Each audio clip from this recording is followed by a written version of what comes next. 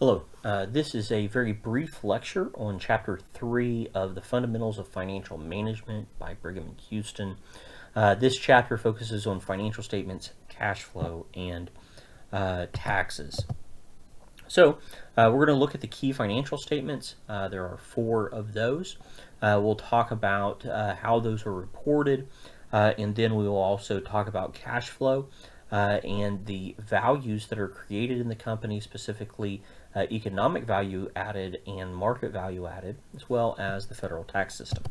So, financial statements, there are 4 key financial statements that we find published in the annual report of the business. The annual report comes out approximately 3 months after the operating year in which it's reporting on, and it includes both this financial information as well as other managerial analysis. Examples of the financial reports, we see the balance sheet. The balance sheet focuses on the assets, liabilities, and equity accounts of the business, otherwise referred to as the permanent accounts. It is for the account balances the day of the report, which is usually the last operating day, which for a lot of businesses is December 31st of that year. The next 2 reports are the income statement and the statement of cash flows. Both of these are activity reports, meaning that it is reporting on the activity for the entire year. The income statement focuses on the revenues and expenses, otherwise known as the temporary accounts, meaning that they're zeroed out at the end of each year, in looking at revenue generated or earned, and then the expenses matched to those, which is following the accrual accounting methodology. Statement of cash flows focuses on exactly that, the cash flow.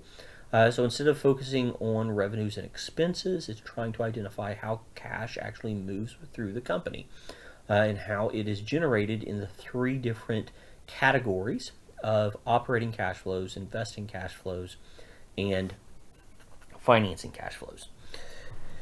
The most common method of reporting this is the statement of cash flows is what's referred to as the indirect measure of, or the indirect method of cash flows. And this actually creates greater value than the direct method because the indirect method, as it applies to the statement of cash flows, becomes a reconciliation between the income statement and the balance sheet. The last report, the statement of stockholders' equity, this is reflecting those changes to the equity section of the balance sheet, and so it is a bridge between the income statement and the balance sheet. So we look at earnings, hopefully positive earnings generated, also anything paid out in dividends and any other changes we may see in the equity section. So when evaluating the financial health, there are a variety of ways to do that. One is these following measures. The net working capital. Net working capital is looking at current assets minus current liabilities. Now, from your prior courses, you'll know that a current asset or a current liability is current because it plans to be either used or paid within the next year, 12-month period. Net operating working capital is a subset of that because we're only looking at operating current assets minus operating current liabilities, which if we look at the next bullet point, it gives us some greater definition. So the non-operating current assets, the ending cash balance, or what's referred to as excess cash, would be excluded because it is not being used in other ways to generate revenue. It's just cash sitting in an account somewhere. And then for current liabilities, notes payable is excluded because notes payable are structured short-term loans versus the more spontaneous liabilities of accounts payable, taxes payable, wages payable, things along those. Another method of calculating the cash flow through an organization is what's referred to as free cash flow. In free cash flow, we start with an income statement concept, earnings before interest and taxes, multiply that by 1 minus the tax rate. Then we add back depreciation and amortization, which is one of the steps similar to the statement of cash flows. But then we see here we subtract our capital expenditures, which is the acquisition of new fixed assets, and then we subtract the change in net operating working capital. So not just the net operating working capital balance from the current year, but the change from the prior year to the current year. One of the things that we should be aware of is that financial statements are not sufficient in themselves to evaluate managers' performance, but they are necessary.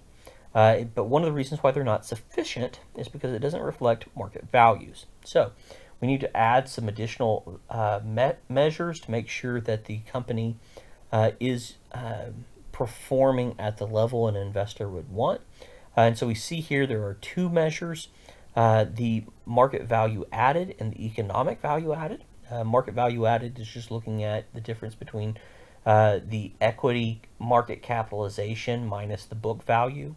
Economic value added is looking at a dollar amount that was generated by the business beyond any kind of required return. So in the case of economic value added, if our total invested capital was $1 million and the cost of that capital or required return was 10%, well, 10% of $1 million would be $100,000. So EBIT without taxes is it greater than that? And so that helps us identify some value for the firm. One thing that we want to be aware of, going back to net working capital, is those current assets and current liabilities, which form trade credit, specifically accounts receivable. Accounts receivable is where we tell a customer we trust you to pay us, and so we'll give you 30 days to pay, usually. Accounts payable is when our suppliers trust us to pay later instead of immediately. So one way in which this can be used strategically, we see here what would happen if a company were to offer their customers 60 days to pay instead of 30 days. Well, if all of their customers did the same thing, matched the terms, what we would see is accounts receivable increase because on average they now have 60 days to pay versus 30. So our cash balance would go down, which would be potentially problematic if there is an economic downturn.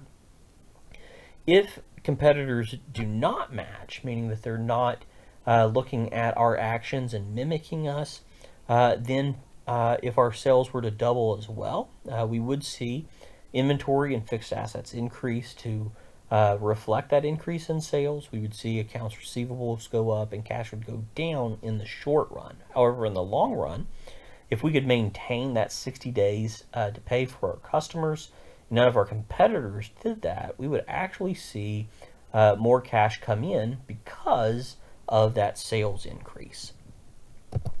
So let's talk about taxes. Within the federal tax code, there are rules related to individuals as well as corporations. In 2018, the tax system changed for corporations because now companies pay a flat 21% on their income. Previously, there was a progressive structure which was anywhere between 15 to 35%, depending on how much you made. Taxes, some taxes have corporate income tax that has to be paid, some do not. In the case of individuals, their rates, individual rates prior to 2018 were the 10 to 39.6%. The 2018 tax bill lowered that top bracket to 37%. And then as of 2018, we see the dollar amounts there. Of course, those change each year, and so 2020 we'll see higher values. Now, as it pertains to tax treatment, to some of the things that we see on our financial reports, interest paid, which we see on our income statement, so interest expense. This is expense before taxable income, and so this provides a tax shield of sorts for companies. We also see this for individuals. Interest earned, usually fully taxable. However, if a company or individual had interest from what we would call municipal bonds or muni bonds, those would be tax exempt. But then we also have dividends paid. Dividends are paid to shareholders. Interest is paid to bondholders. Dividends paid is after taxes have been assessed, and so it would be a distribution of net income through cash, and so we would see that's a after tax activity. So with dividends, most investors pay 15%. However, that can go up to 20%, and then for very high wealth people, there's an additional 3.8% tax. So the very wealthiest would see a 23.8% tax on this, while most other investors would see 15%, and of course some would see 0. This is what we would call double taxation, because the corporation is taxed on its earnings, and then once it distributes those earnings to its shareholders, the shareholders are taxed on their income. One additional things that we want to talk about, which is not significantly involved in this class, is the tax loss carry back and carry forward, as well as capital gains. This does affect because there are different rules that apply to this, then we can see tax breaks applied. And so especially in the case of a tax loss, if a company took a loss in one year, they could apply that loss to the next year if they had a profit. And so this allows them to pay no tax in a profitable year because of a tax loss in a prior year. And then sometimes the carry back would allow you to amend a prior year's return and actually get a refund from that. And so that is Chapter 3 of Fundamentals of Financial Management.